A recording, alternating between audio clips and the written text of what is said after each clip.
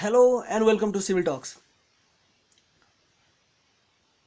Today we're gonna learn about the flow duration curve. I know you are not very much familiar with the term flow duration curve, so let's get started on the topic.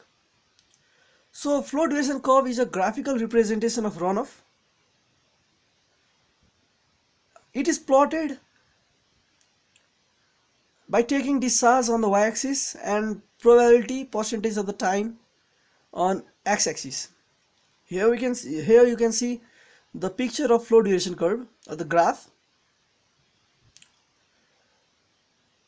And now this is the simple representation of flow duration curve, and you can have a look on the flow duration curve on various years.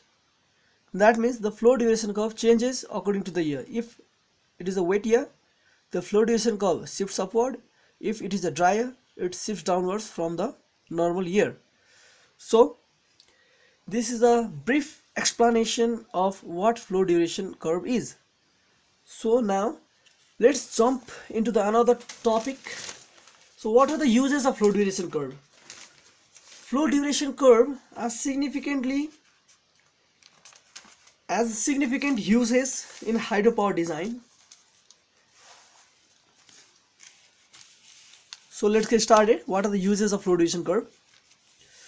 The number one point says, in evaluating various dependable flows in planning of water resources engineering projects.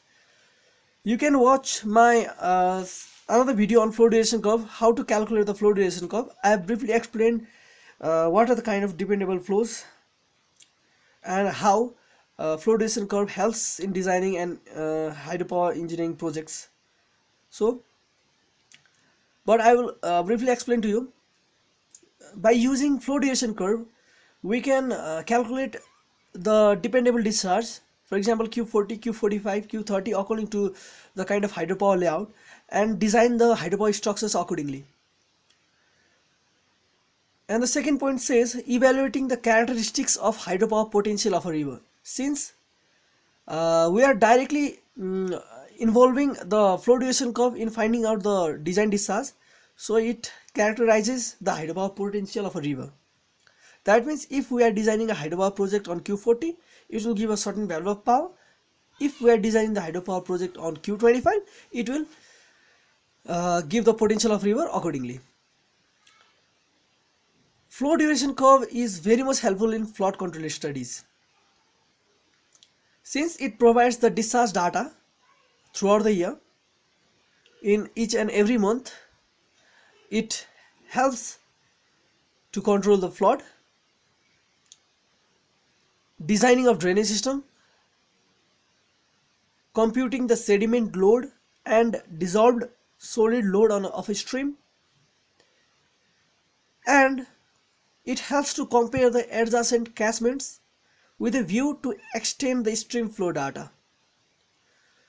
So you can have a detailed research on the uses of flow duration curve. There are lots of uses of flow duration curve, but I have shortly mentioned here only 6 points. You can find it if you Google it. So yeah, these are the uses of flow duration curve and some brief information about what flow duration curve is. Thank you so much for watching our video. For more videos, please like, share and subscribe to our channel. Thank you so much.